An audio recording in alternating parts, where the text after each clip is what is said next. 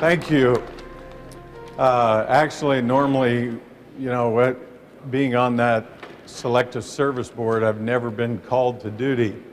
In the 20 years I've been on that board serving, we just practice once a year, and we haven't had a draft, obviously, in that many years. But anyway, glad to be here.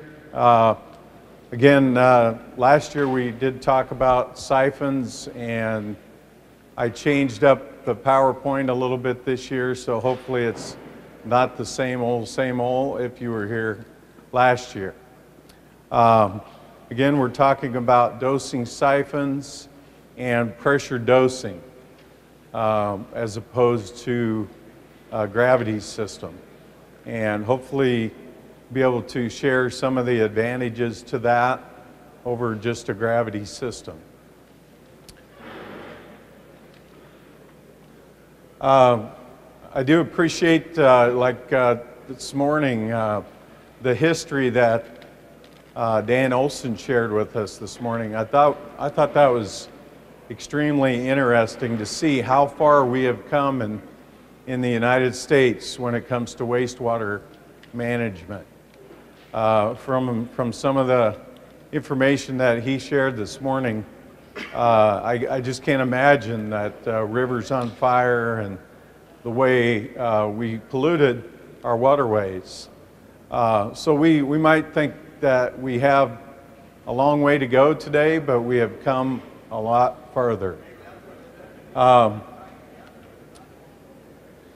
One of the reasons we're here as a group is there's opportunity out there.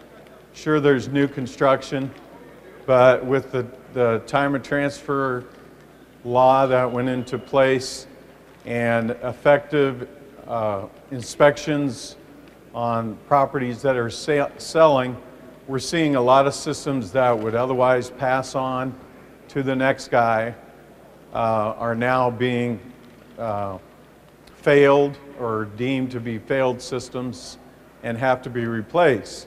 Hence all of this. I mean, without that industry to improve on the wastewater world, we would be out of a job.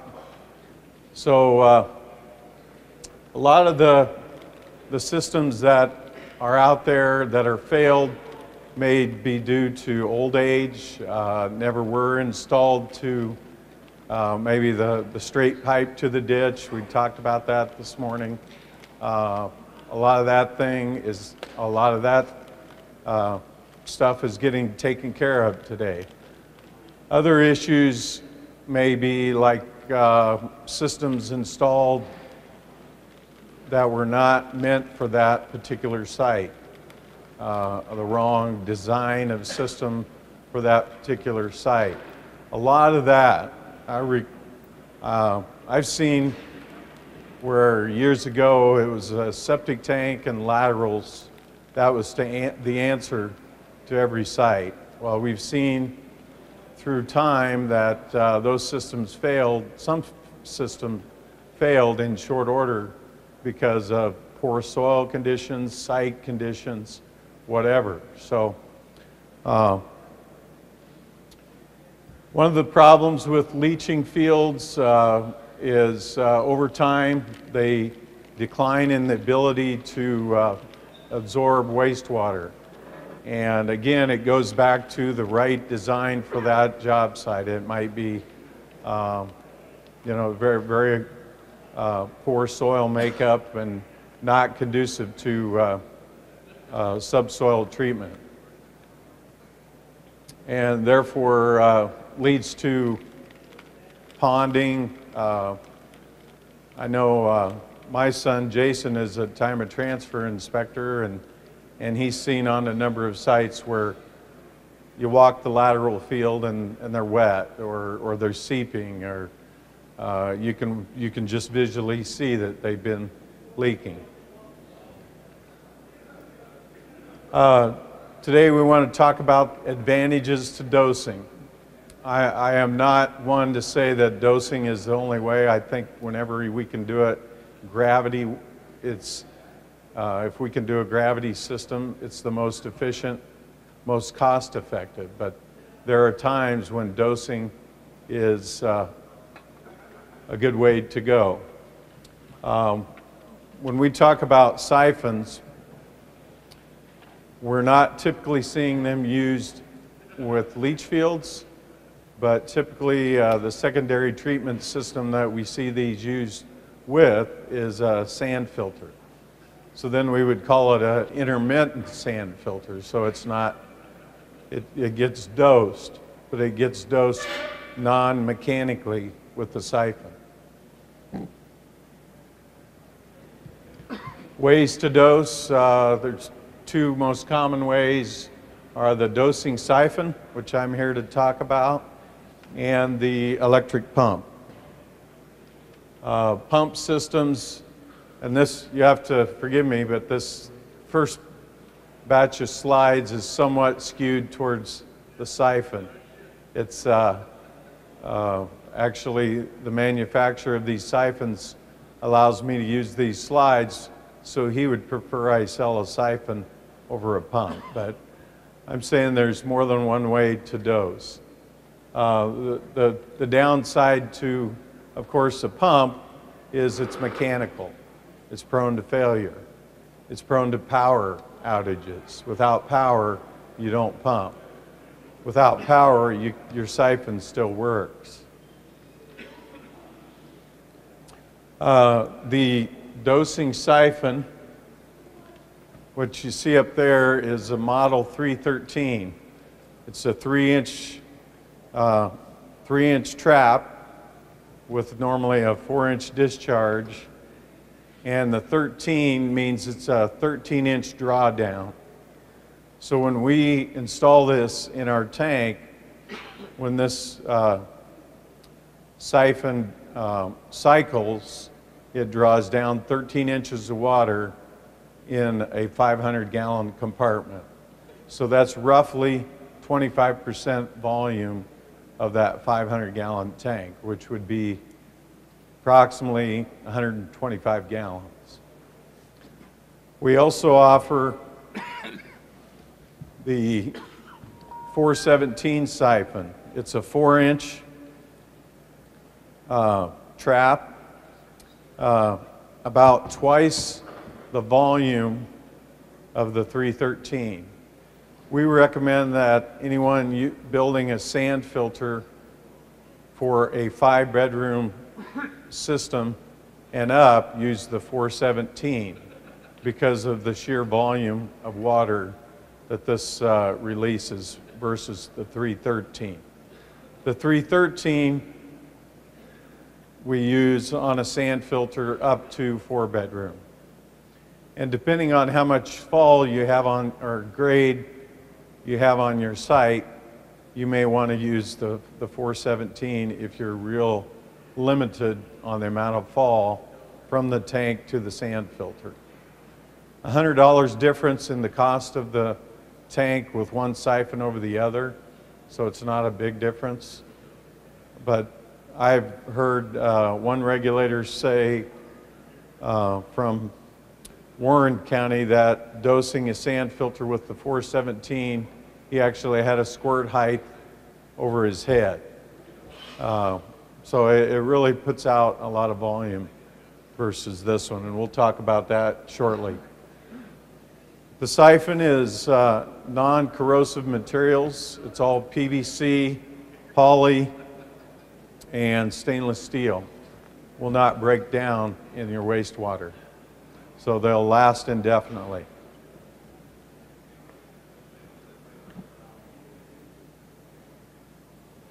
Basically what a siphon does, or a siphon chamber or tank does, is it stores up wastewater like a pump tank would, and then automatically will draw down at a certain point, and it does that non-mechanically, so no moving parts. That's the nice part about it. No breakdowns, no pumps to replace, but you have to have plenty of fall on your site for this to work. You can't siphon uphill like you can pump uphill. Okay, so this will require your site in a sand filter situation or installation to have at least probably 7 foot of fall from your inlet to your tank to the discharge of your sand filter. And that would be a minimum if you built your sand filter to code. So it wouldn't work on every site, but it works on quite a few. And you can do a sand filter size reduction with the use of a siphon. With a siphon, you can go from a 240 square foot per bedroom sand filter to 180 square foot per bedroom sand filter. And with a pump, you can drop down to 150 per bedroom. So the extra cost of either a siphon or a pump in dosing is offset to a certain degree depending on how you figure your excavation and your materials for your sand filter. The cost of that extra dosing equipment is offset by a smaller sand filter, plus providing you a better product. Intermittently dosing a sand filter allows you to distribute your wastewater over the entire sand filter, whereas a gravity sand filter introduces wastewater only on the leading end.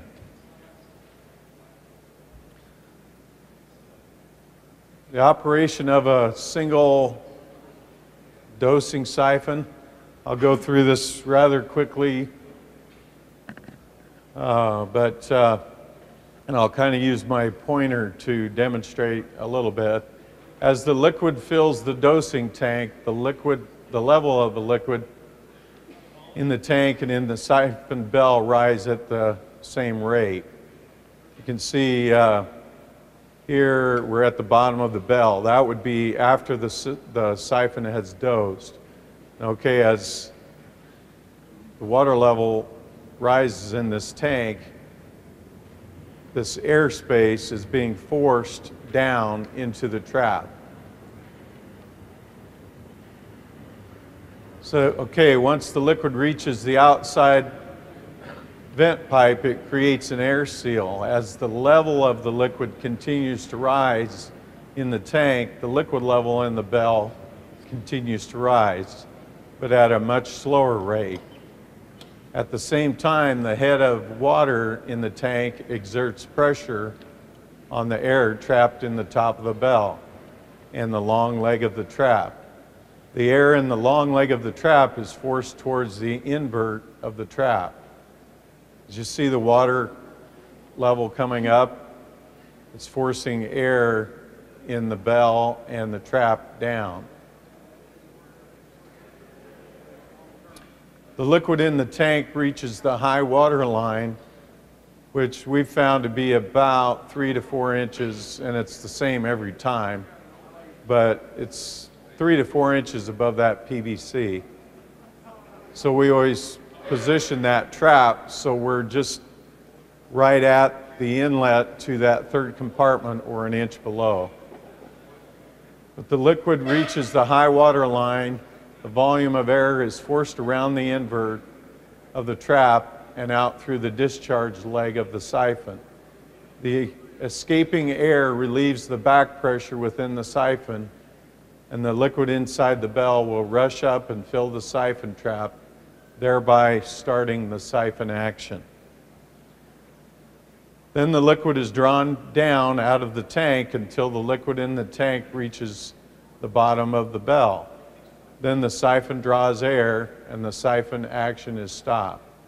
So it draws down, and once it reaches the bottom of the bell, that's when it stops. I had some field photos this year of a tank, a 3-compartment tank with a siphon in it. We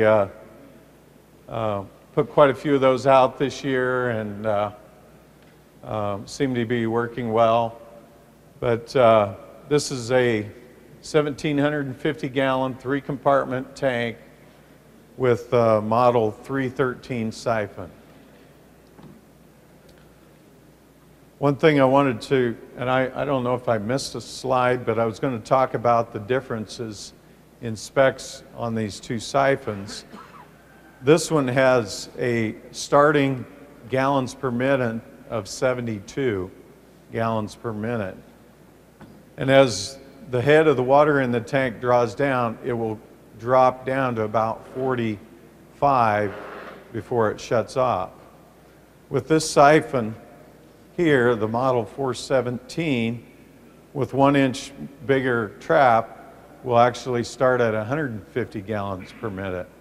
So that's a lot more water at one given time. So that's why we recommend using this one on a larger sand filter, where you may have, say, like a 900 square foot sand filter, and you've got lateral pipe through your rock or through your easy flow or flow-tech material, which I'll show you later. But you've got orifice pipe that you're trying to load with the siphon, and that's why we offer two different siphons. Haven't sold very many of these because mainly most of the sand filters are going to be 4-bedroom or less, 2 to 4 bedroom.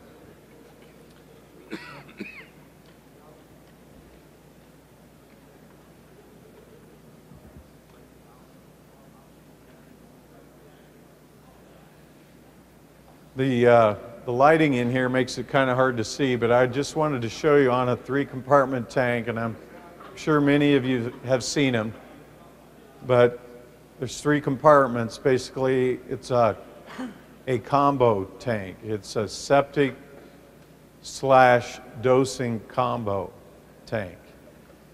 And in this first compartment, we have your inlet line with your baffle T. In the second compartment, we have a solid baffle wall with a 4-inch crossover. And that's, of course, where the filter, the effluent filter would go. Then in the third compartment, which is on our 1,750 gallon tank, approximately 500 gallon, that is where the siphon is installed.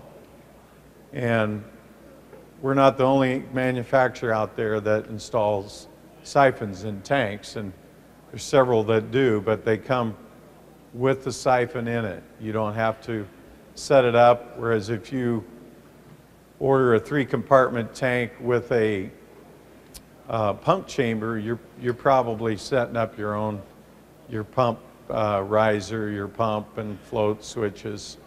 This comes set up, ready to go. And we typically try to make sure our siphons are primed with water, because without being primed with water, they won't function, they won't work. They have to be primed. That trap must be filled with water. That means in the winter months, when it's cold like this, our tanks sit on the yard, and they'll go out and maybe get primed just before they go out, or if it's very cold, we'll have the contractor prime it. 3-compartment tank equals three risers, 3 covers. You want to factor that in whenever you use a 3-compartment tank. You're not just risering 1 hole or 2 holes, but 3. It always makes sense to move that tank down the hill as far as you can, shallow it up as much as you can, so that you're not buying risers from guys like me. If you put it where the old tank was, and the old tank had 5 feet of cover on it, and guess what? You have to shallow up your secondary treatment anyway. You might as well move that tank down the hill, shallow it up, and save cost on risers. Don't get me wrong, I like to sell risers. But this is discharge to secondary treatment. As you can see, the discharge is quite low as what you would expect on the inlet. The inlet versus the outlet on a siphon is, on our 313, is about 24 inches. So right away you lose about 2 foot of fall through that siphon tank. Pros and cons to using this. The con would be you need the fall, you need distance, you need a fair amount of grade to make that up. This is a contractor using what we would call geosynthetic aggregate product. The brand name was Easy Flow. We happen to sell Flowtech. Basically, it's polystyrene peanuts bundled around corrugated tile that is perforated. So it is synthetic rock and pipe, and many of you have already seen it. You've probably used it, but has become more common because good gravel, good rock is hard to find. It's more expensive to truck, more expensive to buy, and the quality varies. So this is a collection system on a sand filter using Easy Flow.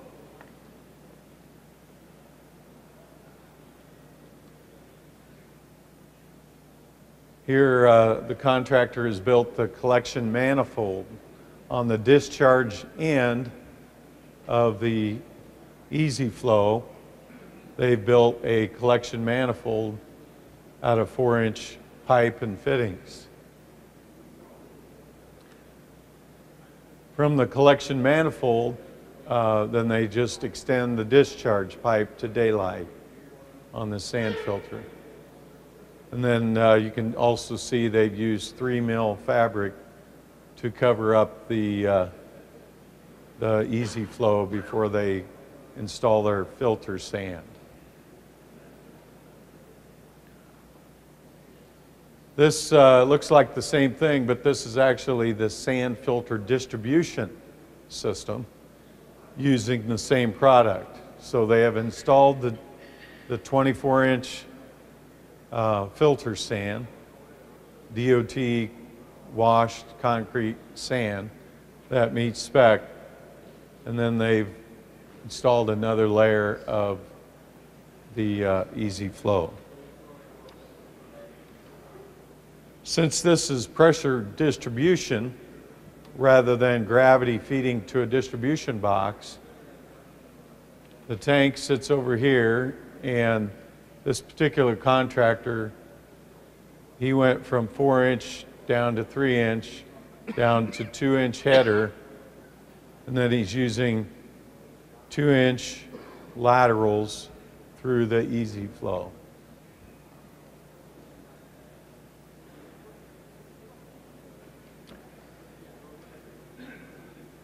Here, the contractor is using expanding foam to close up the ends, the manifold end and the opposite end of the Easy Flow. That keeps the water, once that siphon or pump, you could do it, he uses that on a pump system as well. It keeps the water from running out the ends, or at least minimizes it. It keeps it distributed over your sand filter.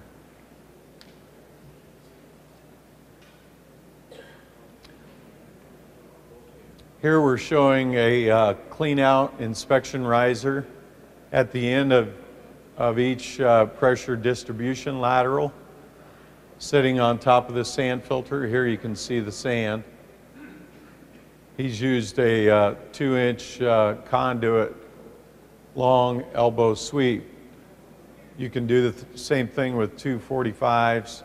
Probably don't want to use just a straight pressure 90, because if you've ever tried to get a jetter or say a jetter around a 90-degree corner, doesn't work so good. So basically the purpose for that is to be able to inspect and troubleshoot if you are having trouble with the sand filter. You could potentially jet those laterals. Say if you had some plugging of your orifices, you could get at them without digging.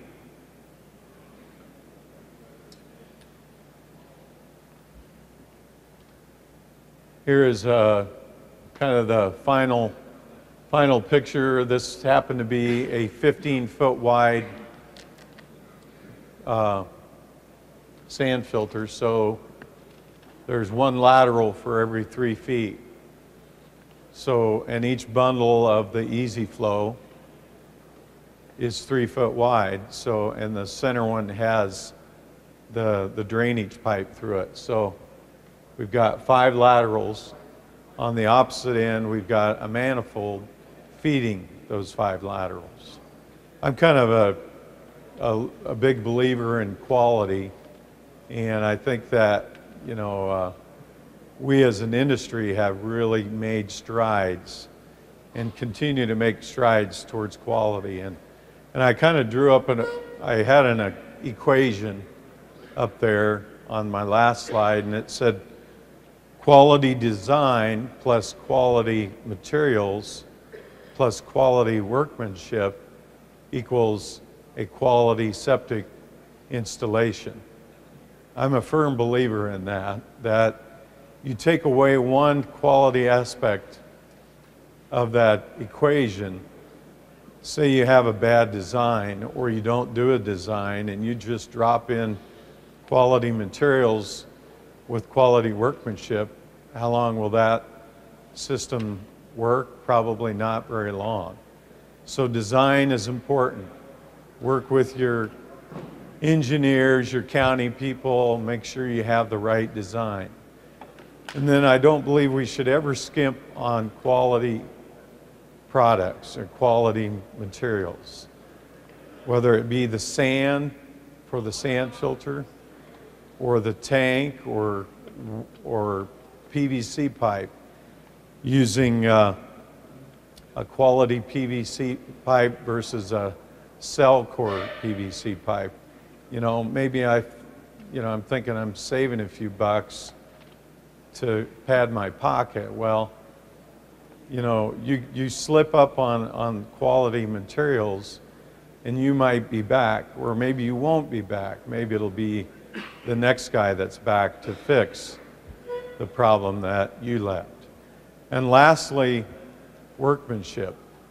If you have a great design and you have really great materials, but then you do poor workmanship, you're still not going to have a quality system. So I just want to leave that with you before I open it up for comments and questions, that quality design, quality materials, quality workmanship equals a quality installation. And I think that's what we're all about.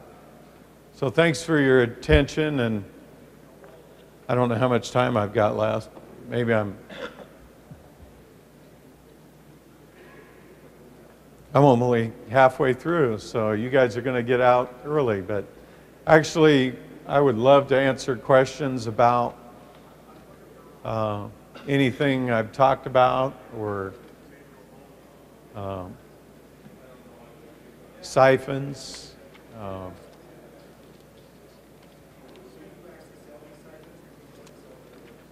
Sorry, I can't. I stick them in my own tanks, but I can sell the siphon. But Darwin at Municipal sells siphons. I know that's how I got started, buying siphons through Municipal Supply. Now we buy enough of them, I go direct to fluid dynamics, and we started buying this siphon. I don't think Darwin carries that.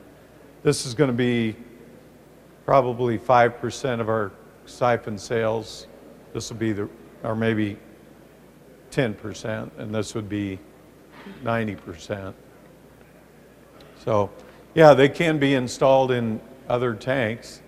I know Darwin has said that he's had people pick them up and think they're going to install a siphon tank in their own tank or a plastic tank, and it doesn't work out so well for them. Because it's kind of important, maybe getting a good seal on the discharge. If you have to cut a hole in a tank for the discharge of this, you got to get a good seal, whether it be plastic, fiberglass, or concrete. So that's a challenge. We cast the seal in place specifically for this application, and precisely so that we're not cutting holes in tanks.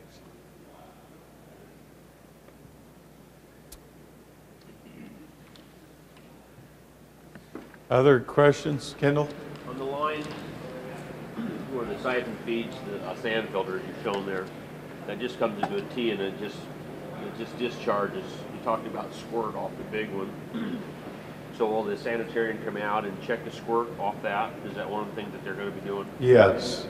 Yeah. The counties that we work with typically would like to inspect a sand filter twice. Yes. They want to see the tank in the ground.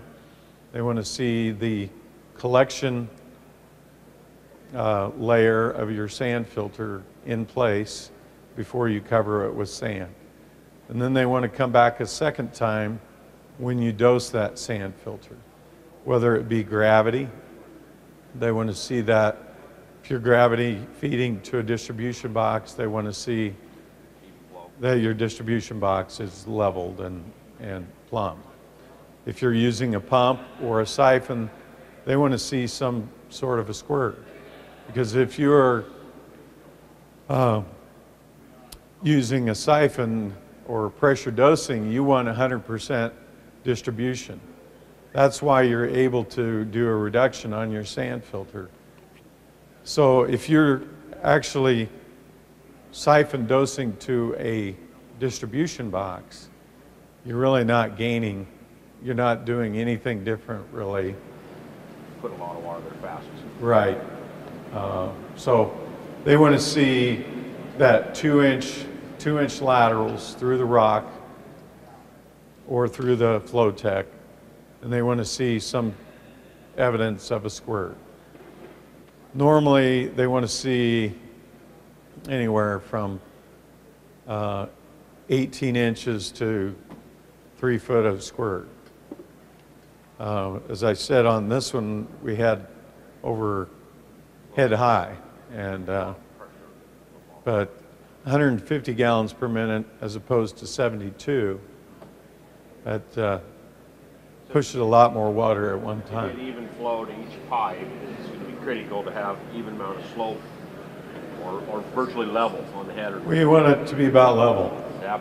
And then, yeah, and a little bit of fall on your laterals. Yeah. And typically, it's hard to do with easy yeah, because they moved a lot. Right. And even that foam that they had there, you get some movement in that as that expands. But we would want to see the holes down, the orifices down, so they could drain out. Somebody told me that they wanted them up here in Polk County, and then just a few down to drain on one of those. Well, Inside easy flow. Inside easy flow?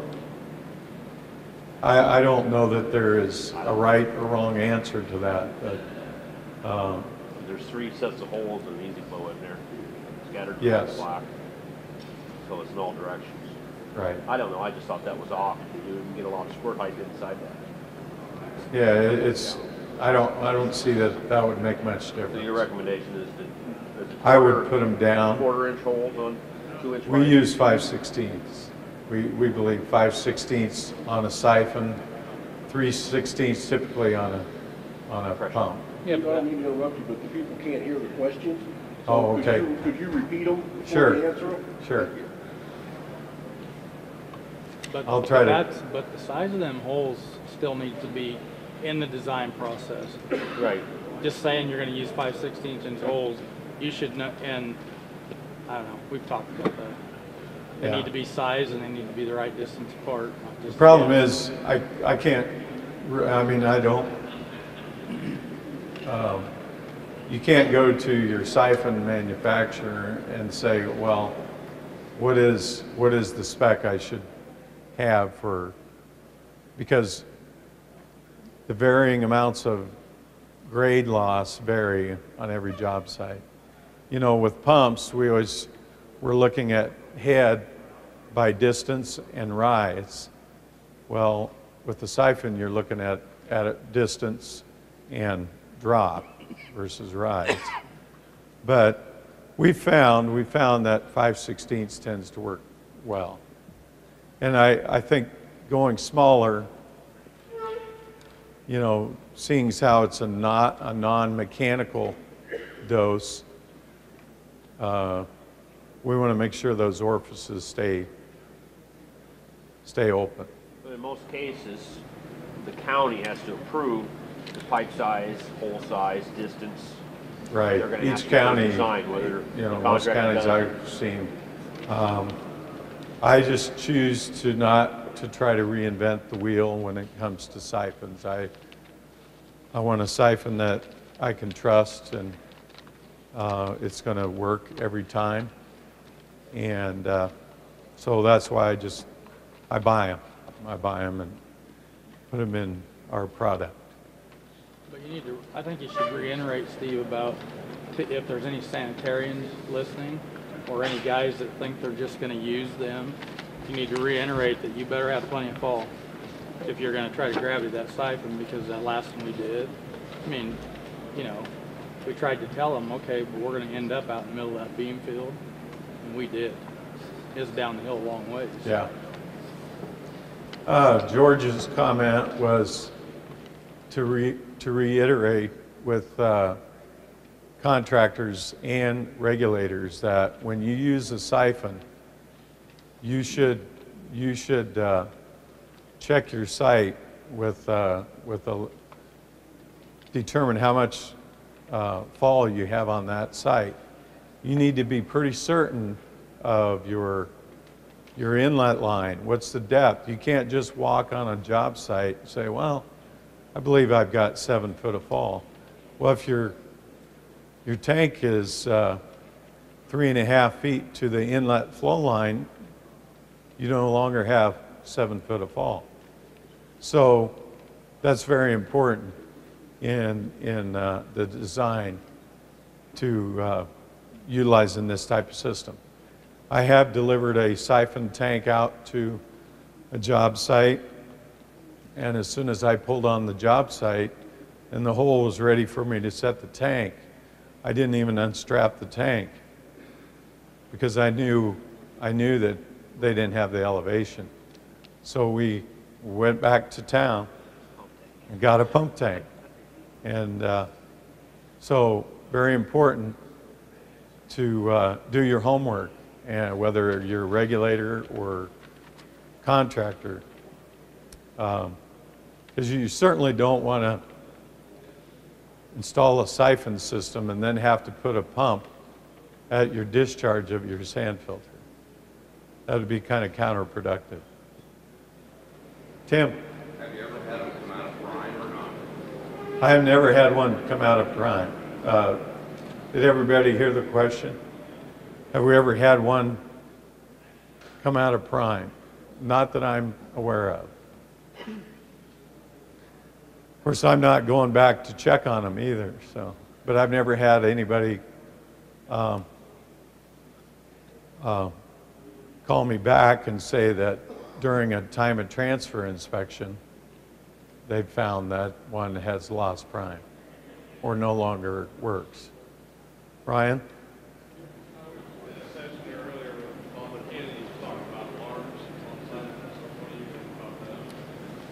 Well, oh, Ryan, I keep forgetting to ask the question, Reed. Sorry about that. Ryan asked the question about alarms on a siphon. I don't know that they're required. If they are required, I'm unaware of it as far as the code is concerned. If I could look back, showing you the siphon in that tank, there is an overflow pipe, so it will not back up in the house. It's not going to stop cold, but you really don't want that happening. I think it would be a good idea, but I don't know that anybody does it. Because if the water level, if that siphon doesn't cycle, eventually the water level is going to rise and it'll go out that overflow. That's not going to be good for your secondary treatment system, because then you're no longer dosing.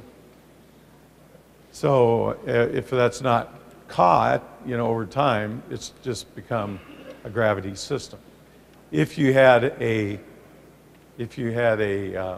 alarm, you would probably know that.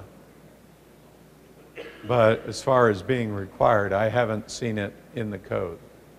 And to my knowledge, no one that I know of is doing it. Absolutely. His comment was the overflow needs to be high enough that it's not going to circumvent the action of the siphon. I mean, that's definitely true.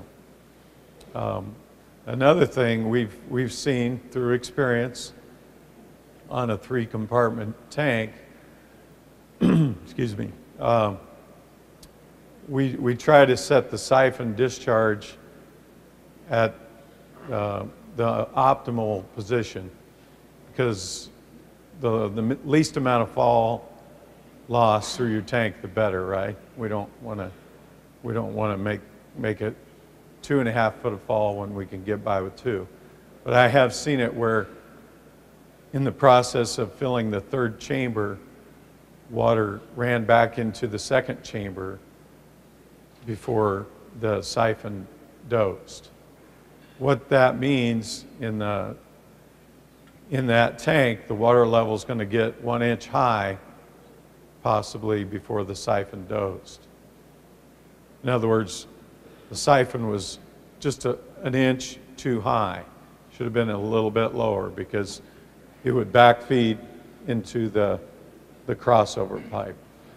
Not a huge deal unless it's 6 inches. I mean, if it's a 1/2 inch or 1 inch, not a big deal. But we try not to, we've moved our siphon down so that optimally you want it to dose about 1 inch below the inlet. If that goes into the overflow, for some reason this has failed, it won't restart itself, will it? No. It's done. No. He said if for some reason it's stopped working and starts running over into the overflow, will it start again? No.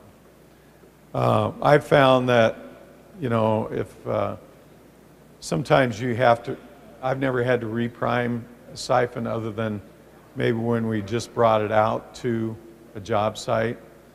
We try to run water from the outlet into this trap, but after the pipe is hooked up to the sand filter, you can't do that. So there's 2 ways of getting water into that siphon then. One is to reach down in the riser and hold a hose up to this PVC pipe. You're forcing water into this bell, which will fill this trap to prime it. The other would be to get in the tank to take this bell off to fill the trap. The easiest way is to take your hand and hold a hose, garden hose, up here, shoot some water in there, and prime it that way. I've never seen one that just stopped working, not one of these. But not saying it won't happen or hasn't. Are all the counties you're delivering in allowing easy flow versus sand? George's question was, are all the counties allowing easy flow or the synthetic aggregate in lieu of gravel? It is in the code, yeah. And yes, the ones that the ones around Pella, Marion, Jasper, Poweshiek, I don't know, not too much in Poweshiek, but Mahaska, I think most of them are. Rock is, let's face it, it's hard to come by. It's hard to find. Some regulators have said, I want you to get it at XYZ rock quarry. Well, not everybody can get it from there. They don't have that much rock, and if you have to truck it 75 miles, it gets kind of expensive. Any other questions? What kind of, some sanitarians say you got to have access to that, which you do, and to keep that rinsed off, like when you pull your filter to rinse it. Have you, Jasper County's one of them that says they want you to hose that thing off. I don't know, does it get built up on it? Well, Kendall's comment was some counties want to see this siphon looked at when you're servicing your effluent filter. Frankly, rinsing off this bellow is not really doing anything for the operation of this sand filter or this siphon. What I would recommend is that you make sure this thing is cycling. You train your customer that every time he services his filter, he should look at the water level in this third compartment. And actually the water level should vary. Every time he looks, it should be different. If the water level is almost up in the riser of the tank, running over into that overflow, he should be calling the contractor or me. But rinsing off this bell just rinses off that, puts it right back into the tank or into the effluent where it can be pulled out into your sand filter. What I would recommend is when you have your tank pumped, that this chamber be pumped as well, and then it be washed down. And any sludge that does collect, that gets through that filter, is pumped out. I think that's very important. But washing this off is doing nothing really.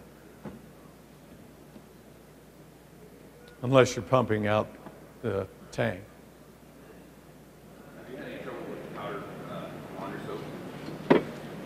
Have we had any trouble with powdered laundry soap? Not that I know of. But it's fairly early, and we've probably been doing siphons now for 8 years, 7, 8 years. That's quite a while, I guess. You should see it if you're going to see it. But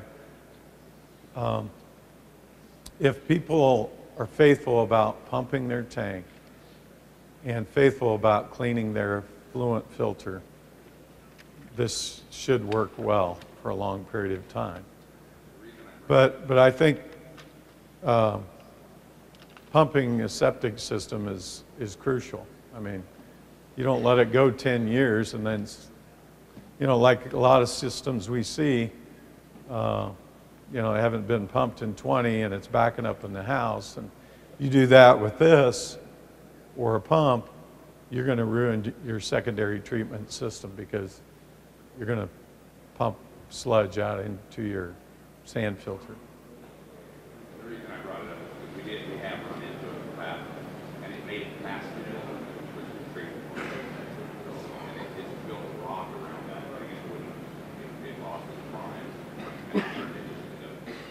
Was that one of these? Oh. It was repaired, it was not a big deal. Yeah. These all solids will be passed through. We have experienced that. People that were using the 5-gallon Lime detergent, we were experiencing a lot of trouble with that stuff. And so trying not to use that. Because all that basically is a dry clay with like a tire sprayed right onto that clay. And so when it gets kicked out into that septic tank, it basically stays there. Or biodissolved solids will go through those effluent filters and right into that other tank.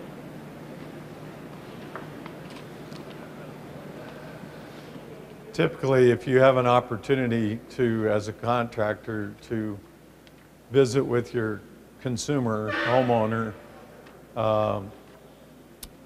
I think it would be wise to instruct them that you just spent $12,000, $15,000 or whatever on a septic system. Very important to maintain it. You know, I kind of use the adage, you don't go buy a new truck, put it into service, and then wait for it to fail. You do maintenance, you do periodic maintenance. And the old systems that went to the ditch, yeah, you could probably get by with that 30 years. But not these systems, not the systems of today. You're gonna have failures. So it's important to educate the homeowner, pump their tank, service their filter, help them to understand what they're looking at if possible. Anything else? Any other questions, or we're about out of time? All right, thank you very much. Appreciate your attendance.